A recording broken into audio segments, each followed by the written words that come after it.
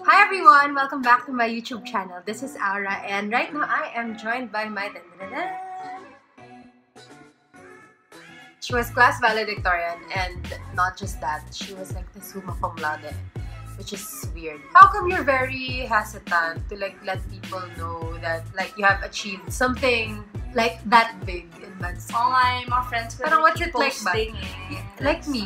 Like what's it like ba to be you? Na parang, okay, summa cum laude ako, now what? Siyempre, ayoko naman ma-feel na like yung pressure. Kasi mag-expect talaga yung people. Like, feeling ko naman, hindi naman different yung knowledge ko from like other people. Ako, like, feel ko same lang kami lahat. Hindi talaga siya big difference. Like, wala. I just think parang it's just, hindi naman just lucky, pero maraming factors, not just like being slowly intelligent. Gets mo? Parang, Gets. Although, syempre, a lot of it is hard work. Pero, I'm just saying, you just don't have to point the finger at one person. Maraming magaling sa math. Kasi mas maraming other na smart people. It's not just the top. So you don't feel like you're really above everyone else and just the same? Parang you don't want people to think that way? Ako, ayoko. Feeling ko talaga same lang. Ayoko rin maging summa cum laude. Hindi, gusto ko rin maging summa cum laude. Pero tapos na eh. Ano lang. Weird eh. Parang forever kami pressured. Parang Actually, you know what? Hindi ko naman feel na like, alam mo yun, almighty ka. Hindi naman ganun eh. True. Talaga. Marami talaga other factors. That's revealing. Sige, yes or no only? Are you grade conscious? I think so. To a certain extent. Yes or no? Alam mo, Mina, grade conscious. Like, ako, inamin ko nung, when I was in first year, I was super grade conscious. Like, every quiz, I have to be at least 8 out of 10. It's not that I write all my grades. Well, I used to do that. Yun, wala akong I did like, that for 1 year. Hindi ko alam kung anong grade ko. Basta, in every test, basta I do my best. Tapos, wala akong like cut-off grade. Weird. Because I had classmates in pre-med who had like Excel files of their grades. Yeah, never. And they have the grading criteria in their laptop. As in like, they have a prediction of their grade already based on their performance. So they really track it. So you don't do that. Walang Excel. She doesn't know Pero what feeling ko kasi sobrang masistress ako noon. Parang, okay, bahala na. Basta, gawin ko na yung best ko sa every exam. Okay, I have to get high. Hindi naman high, pero I have to do my best na hindi ako ma-disappoint sa sarili ko in every exam. Are you competitive? No, I don't think so. Academically competitive, no talaga. I've never been raised na I was part of competitions. I don't see my classmates as competition. Well, I just really hate competition. Nasa-stress ako. Ayoko talaga. Because I feel like all the top students are competitive to an extent. Is that a misconception that all top students are? I think a lot are competitive. Are you disciplined? Yes. I think so, yeah. I think she's yeah, disciplined. I think, She will not go out with us. Yeah. Are you organized? No. She's not organized. Sobra, no. My files from first year med, hanggang ngayon wala. As in, wala akong anything na retain from med. It's just there in the trash. Are you attentive in class? I think so. Yes. A procrastinator? Yes. A crammer? Yes. She's all of us, except she's like summa cum laude and we're not. Basically. Yes or no? Do you have other hobbies outside med school? Hobbies? Like, pardon? No. No, wala akong other talent. It's sad. I'm just not. You know what her talent is and her hobby is? No shame. Studying daw talaga. As in, seryoso, grabe naman. That's like a skill because she's really good at studying. Do you have extracurriculars? Before, in high school and college, parang lahat ata, sinalingan ko na. Pero in med school, you decided to focus? In med school, yeah. Kasi in med school, parang I want to spend time with my family and my friends without any parang responsibility to other people. Ang saya kaya na free weekend. Kaya nga. Wait, so that means tamad. If you're planning to go to med school, you probably should just enjoy na talaga your high school and your college. Yeah, sobra. Do all the extracurriculars and gain everything that you can from them. Diba? I think ako rin. Kasi parang yung formative years mo Yeah. where you gain all your skills in life. Do you have a social life? Yeah. Ito pa, people think, ito talaga, nakaturo talaga ako na. People really think that you don't get to go out. Please explain. I think that's the opposite. Sobra kaya Diba? yung mga med I students. don't know, these are children. I'm sorry. I mean like, med students, parang nasusuppress yung mga stress nila. So when it's like the end of the term or something, right? All out. Yeah. And like my weekends, I love my weekends. Parang basta weekend ko. spend time with family. Family and friends and family and friends. The next question is, do you have a love life? Yeah! Oh, see? Bakit ganon? Yeah. Showbiz, so non-showbiz. Nice. Non-showbiz. Better. Joke. Non-showbiz meaning non-med school. Yeah. Better? Yeah, kasi hindi kayo sabay stress. Siya lang taga-tanggap lahat. Siya lang taga-tanggap lahat. Oo naman. Your schedule would parang fit better kasi siya mag-a-adjust. sama. Or baka lucky lang na understanding. So yeah, it can be done. Has to be you. System. Diba? Super. Sobra. As in, that's the number one. Actually, yeah, I have to mention that I think that part of your success is your super strong support system. Like, your parents are both doctors, so they would understand. Even your sister and your boyfriend is not stressed. And all your friends are also yeah, I think so. Yeah. So yeah, I'm taking credit. Important support system. Yes or no? Have you ever cried or had a breakdown? Yes. Really? More of like na-overwhelm ako, like tired. Parang just tired. Or like kinakabahan. Like stress lang ako. Like sobrang bigat ng feeling. Like, I was super scared. Yun lang. Have you ever thought of quitting med school? No. No? No. Never. Med school.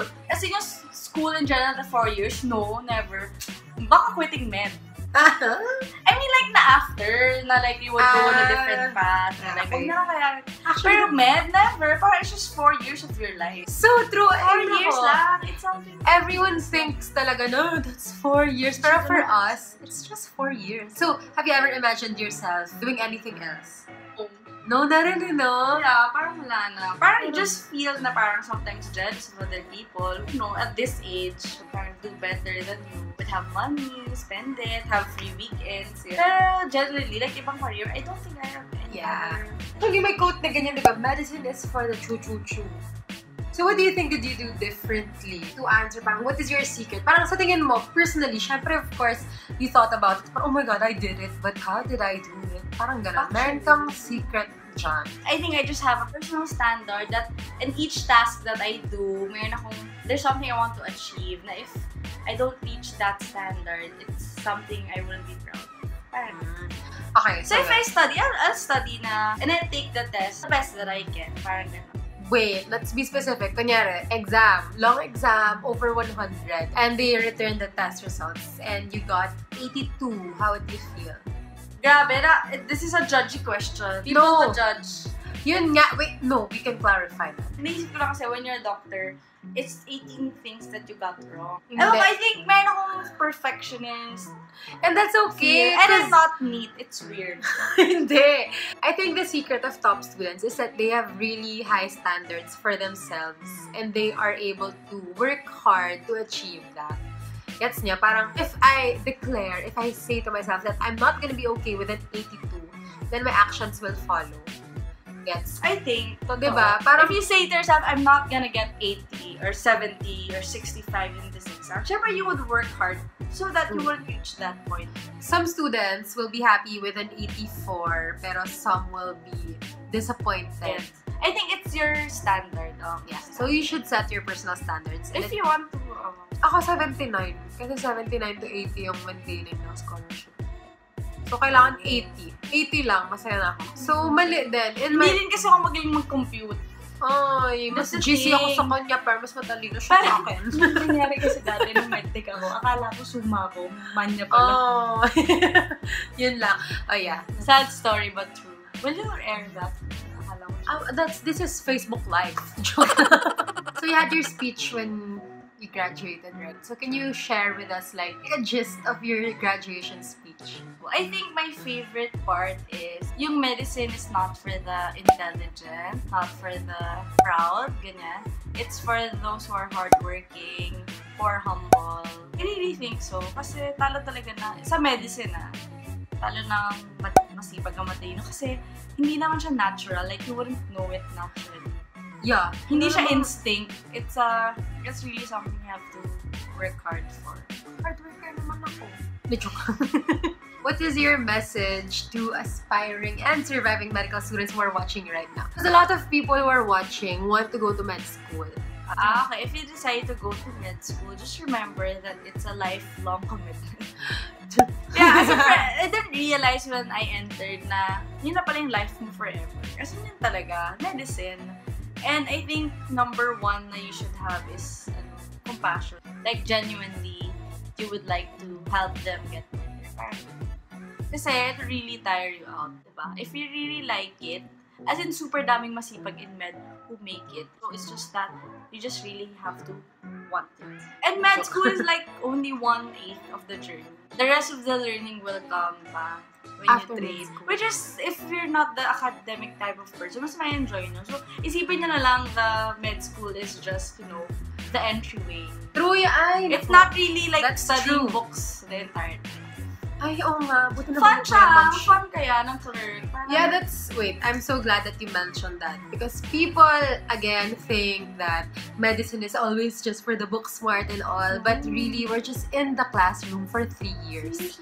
3 years lang. In 4th year, in internship, hospital life na. And that's a whole different story. And, Diba? and they say na parang sheltered med school, na parang you're just nerds, ganyan. Parang we talk to more people every day than the average person. We deal with different kinds of people every day. So, don't ask. Where did my 3 years go? Diba? Sobrang bilis lang niya. So, if gusto niya talaga, it's just fast. Ayan! Thank you so much, Erika, for joining I hate me. you! So that's it for now, and I hope you liked this video. Thank you, Erika, for joining. Grabe, mag-smile ka naman. Ayaw niyo. I'm so shy. She's so shy, but she's so excited that her mom will see this. Tita Cherry, this is for you. I forced her so that you have something to share on your Facebook page. Bye, guys. Thank you for watching. And if you have any more questions, just leave them below and she will answer. You will answer! Okay. And don't forget, ay, ako na ng mga hit, like, subscribe, and ganyan. Bye!